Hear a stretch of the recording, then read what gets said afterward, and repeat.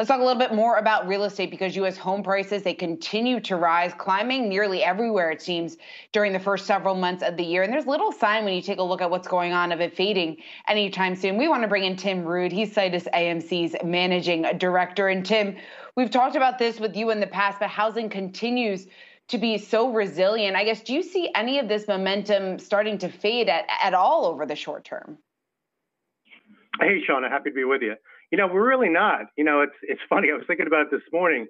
It's too bad that Dickens guy didn't really catch on, because this truly is the best of times and the worst of times. It's obviously the best of times if you're a seller. I mean, values are going up parabolic and there's unlimited demand, it seems like. But if you're a buyer, of course, you're running a gauntlet trying to figure out how the heck you're going to find a property that you can afford and ultimately one you can get under contract, Well, Tim, it might be the tale of two cities, so to speak, continuing with that Dickens guy. I mean, but you might have real price acceleration. Look at Miami, for instance. We just heard in the last block about how, at least residential real estate is through the roof. But then you get a place like New York where prices have fallen. Does that attract people back to where prices might be lower, especially when you have urban centers, which have everything you would want to live in, whether it be New York or Chicago? Yeah, it's interesting. We're trying to figure out whether or not the exodus from the hot urban areas is, ephemeral, fleeting, or whether it's some sort of a secular change. My money would be on, a fleeting change. But if you're just looking at the hard data in terms of migration patterns, what's definitely clear are the states that are getting the most inflow of people, tend to be Texas, Florida, North Carolina, a little bit in Phoenix, Arizona. And the outflows are coming from, at least out of the top four, New York, San Francisco, San Jose, and LA.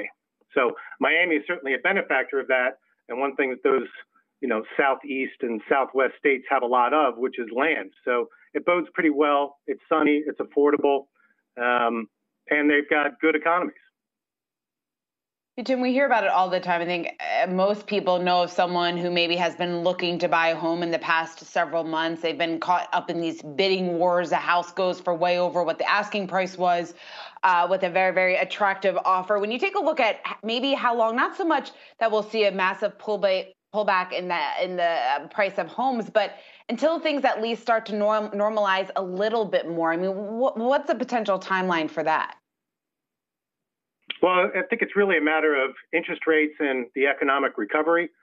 Supply is a difficult thing to fix. Ultimately, we're probably 5 million units of housing short of where the demand is.